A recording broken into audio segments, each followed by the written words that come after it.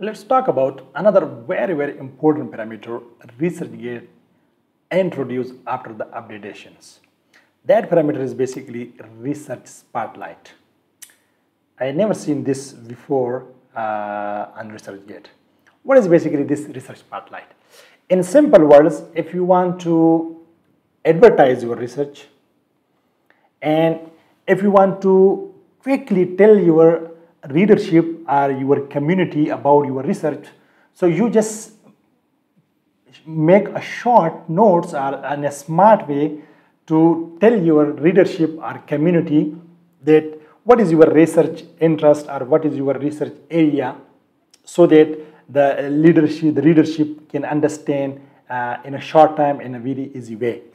So basically the ResearchGate will use algorithm to show your research spotlight to your followers and other researchers, so that you can build your research community in a better way, in a very easy way, right? This way you can create your own community, you can increase your exposure, your research exposure to your followers and your other research community.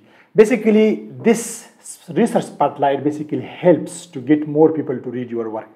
This is the smartest way to show your work in a different way, right? So let's get started how we can make this research spotlight here.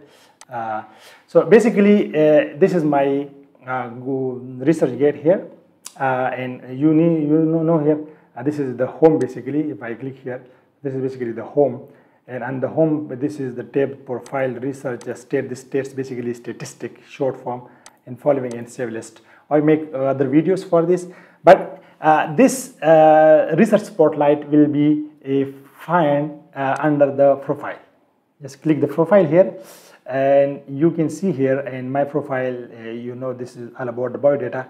When you scroll down, so you will see here this research spotlight beta here. You see here, create a spotlight. This is basically a research spotlight. So quickly here you can see here, it will look like this, like a Twitter here, you see here. So this will basically, it will include some description here, you see here, and the keyword, the blue here, and the title, etc. This research spotlight will only exist for 30 days, and it will finish after 30 days, right? So let's see here and create this spotlight. As you know, all these are my research articles, and let me select this one.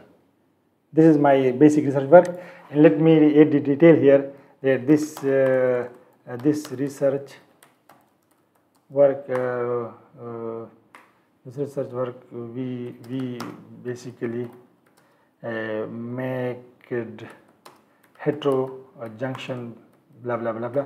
You see here, you write detail here, and here use the keyword here. Let me write the keyword National Institute of Technology, and let's suppose solar cells, nanoparticles and nanotubes, CMTs, etc. So these are my keywords here. You see here, because the ResearchGate will use these keywords to reach to your audience, the one who works similar in your field, and these keywords should be matching with your this research title, right? And let's see and preview how it will look like. You see here, it will look like this. Such a nice stuff here. You see here. So this was the detail here, and these are the keyword here. You see here, and this is basically the title of that work here.